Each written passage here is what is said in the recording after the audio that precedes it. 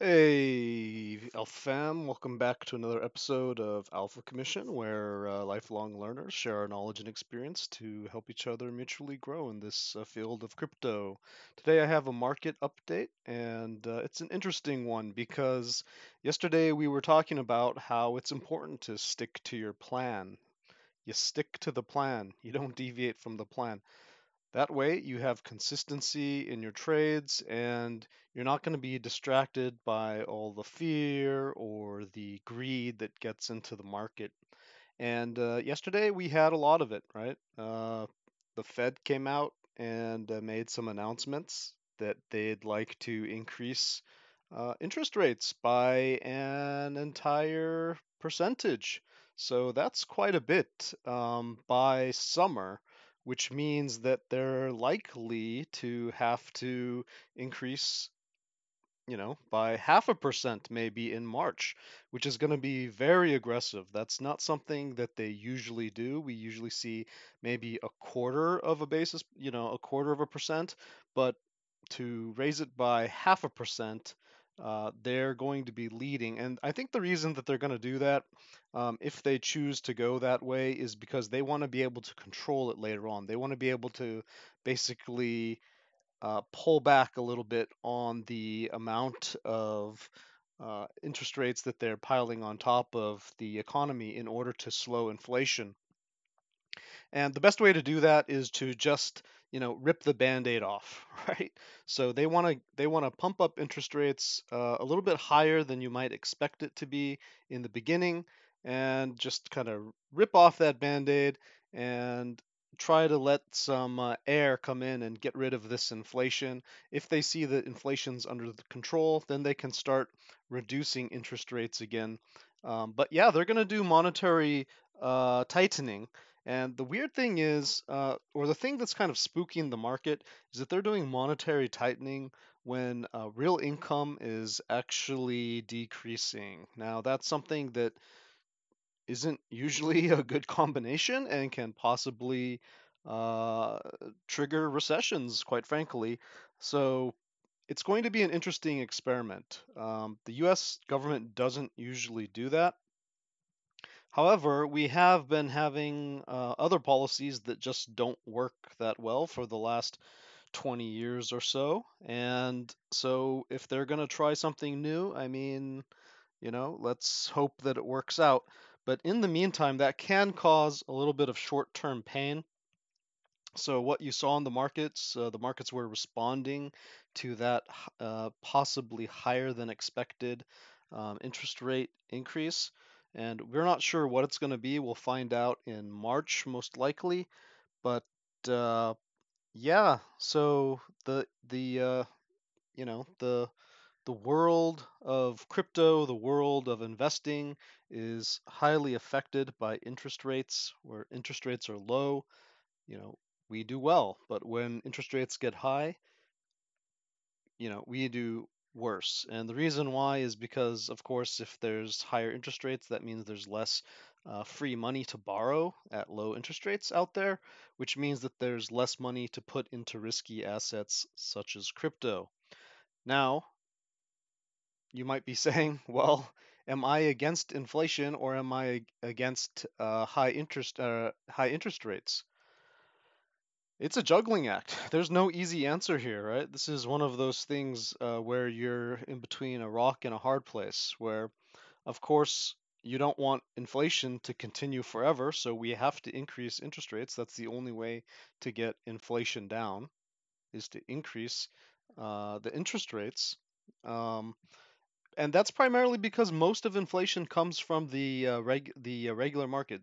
It's not like it's just the government printing money, okay? Like that's just something that, frankly, let's just say it how it is. Stupid people. Whenever you see those, memes about the guy like printing money, and there's just like money flying everywhere. That's just something that stupid people post because they don't know how it really works. Most of the inflation comes from just regular companies extending loans, which increases the money supply, and that causes inflation. Of course, the federal government does also, use a lot of money that it doesn't really have, and that does contribute to inflation. But primarily, it comes from the economy, of banks and private corporations lending out money, money that doesn't exist. So it's basically virtual money. It increases the monetary supply. That money is worth a little bit less because they're extending loans, so there's more money out there. And by increasing interest rates, you make it harder for them to do that. By increasing interest rates, you make it harder for people to take loans, and you make it harder for people to extend loans. That means that the monetary supply won't just infinitely expand, right? You don't want the money to just infinitely expand. You want it to contract a little bit when you're having high inflation, and that'll lower inflation. It'll get inflation back to where you want it. So you have to increase interest rates in order for that to happen. But the double-edged sword of that is that it affects how much money people are willing to put into risky assets such as Bitcoin, right? Such as crypto, such as the stock market, right? The tech sector of the stock market. And so, as these tech sectors and as the crypto market has understood that it may be time to start fighting inflation, and it may be time to, increase interest rates, there's going to be a pullback in the market. And that's basically what we saw here, right? We didn't go to 100,000. We started talking about interest rates. We started talking about inflation. And then the writing was on the wall. Oh, yeah, we're going to probably increase interest rates. So down we go. Now that's built into the market. We've kind of had a correction. We went back to this sort of baseline. There's a chance that we can get bullish again. And the news yesterday was basically just a little bit more aggressive than what the market thought. I think the market pretty much understands that these policies are necessary because, again, we can't have inflation going on forever. Regular people will riot in the streets, right? If the price of bread goes up like 300% or something crazy, right? They can't buy what they need anymore. So you have to control inflation. We have to get this under control. And sometimes just the threat of it allows the rest of the market to start building it in advance, right? The rest of the market cools down a little bit. People stop extending loans because they're expecting these type of changes in the market. And so sometimes the market front runs the actual event, which is what happened with the crypto. That's why this was such a dramatic decline here. And that front running can sometimes mean that you don't have to be as aggressive later on when the Fed is actually going to act. Maybe it doesn't have to be as aggressive. But yesterday we found out that, oh, lo and behold, inflation was higher than we expected it to be. And so probably we are going to have to be as aggressive as we thought. And additionally, we may need to be even more aggressive up front than what we wanted to be originally. And so that's what the market is responding to today. That's why we're seeing this type of pullback, this little bit of a breakdown here. And people might be thinking, oh no, we're going to go to hell, Oh no, Bitcoin's going to zero. But actually, this is just a very healthy pullback. We can turn our fibs on, pardon me, our EMAs on for the daily. And you can see, look, we're just, we just tagged the 10 here. We didn't really do anything major. Even if we came all the way down here to like a 41,000, it's not the biggest deal in the world, right? We don't want to stay there. This is a good place to be. And if we were able to bounce from here, you know, it's the weekend, right? So there's going to be some shenanigans on the weekend when the professional markets are closed, but these 24-hour, a little bit shadier crypto markets are open. Then, their market makers can, manipulate the market a little bit, get a little extra fear, get a little extra greed going, and try to liquidate people. So, on Monday, we'll find out if there's any additional news coming from the Fed, and we're also going to find out what the professional markets, what the smart money is really thinking, and we'll get it sorted out from there. As for sticking to your plan, the last week I was a little bit bullish as I saw the Grayscale Bitcoin Trust breaking out of its downtrend. So the Grayscale Bitcoin Trust hadn't really had a chance to break out of its downtrend in the entire time. And what we found is that it was just really bearish, really bearish. Well, I don't think this was a fake out. I think that this was a real, I think that this was a real breakout, and that, the smart money just ended up getting spooked by the Fed news. Because what happened here was that the regular spot markets, the 24-hour exchanges, basically all of us combined built confidence into the smart money, right? Confident enough that they were finally ready to break out of their downtrend. And what happened was the Fed came out, gave some unexpected, even worse news than expected, rather, and that just made the smart money come back, retest that downtrend, and they decided, you know what, this could cause a recession. What the Fed is doing could cause a recession, and this might be better than um, unlimited inflation, but a recession isn't good for us. Okay, a recession isn't good for us. So what the Fed is doing is a little bit unprecedented. We don't know what it's going to be doing. It has the potential to cause a recession, and we're just gonna keep in our downtrend here. Wait to see what the Fed comes out with next. Maybe just kind of play it safe until perhaps March, right? When the interest rates are really declared, and then we can see, and then we can take it from there. So this smart money is being very conservative, and so again, just to be careful. In my last episode, I did point out that it is important to be watching the news, and it is important to be sticking to your plan. My plan was to sell up here. You can see this red bar. I gave you kind of my cheat sheet. And then if we re-enter this zone, then I plan to DCA back in because I'm bullish on Bitcoin, I'm bullish on crypto. I don't think that we're going to just crash right now. I think that potentially we can get up into these areas, but I'm not going to be betting on it. Because of this development in the Fed, I may want to turn just a little bit more negative, just a little bit more negative, and I'm actually going to probably DCA out of my positions that I'm DCAing into right here if we get back up into this area. And I may start that sooner than I thought, maybe around 48,500, to potentially be ready to be exiting by 49,000. And if we can get past that, then I can re-enter, once we have some type of bullish confirmation above here. But I'd rather just trade this area. This is my plan. Make your own plan. I'm not your financial advisor. I'm not an expert at any of this stuff. So I'm learning along with you guys, and I'm just sharing what we're learning over at AlphaCommission. And hopefully, together we can, you know, make plans that work for each of us individually.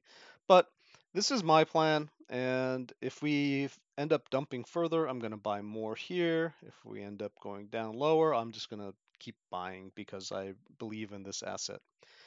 And if you've seen previous episodes of AlphaCommission, then you do know that I do have a case in mind where we could fall to 25,000, maybe even 20,000. highly unlikely to get below those numbers, but this is crypto, so anything can happen. And but this is the range that I'm playing right now. So, you do what you want. This is what I'm sticking to. And so I did de-risk when we were in this area, and even though I was bullish, even though I was very bullish at this point, I did de-risk, and I'm glad that I did because now I have a chance to buy lower, and I stuck to my plan.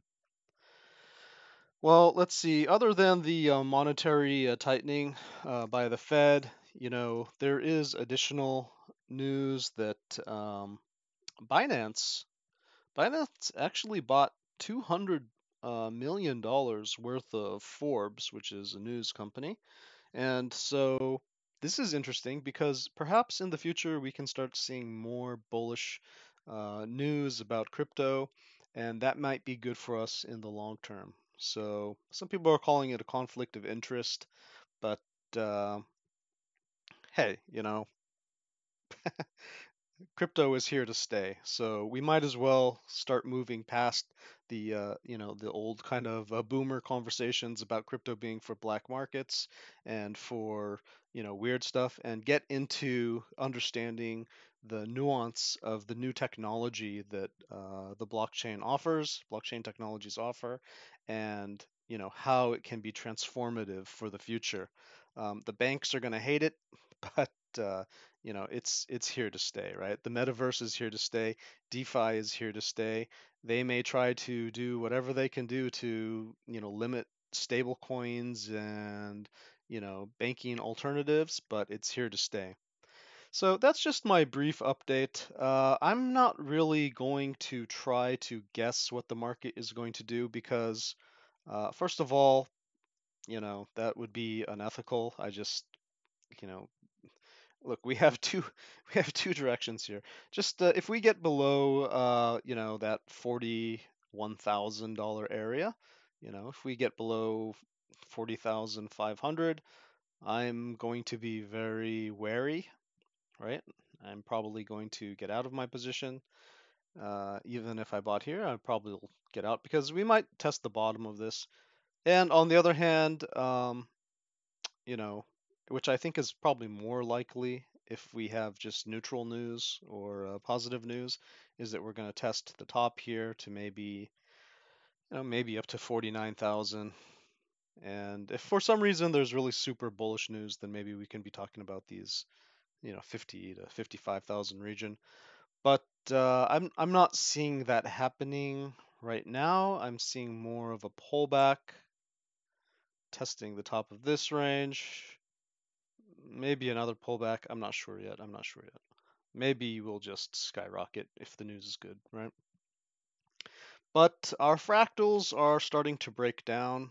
So, we can't just count on, moving the same way that we have before.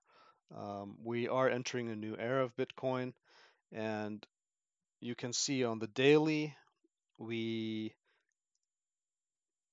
see if I can clear some of this stuff. On the daily, we didn't break through the 200, right?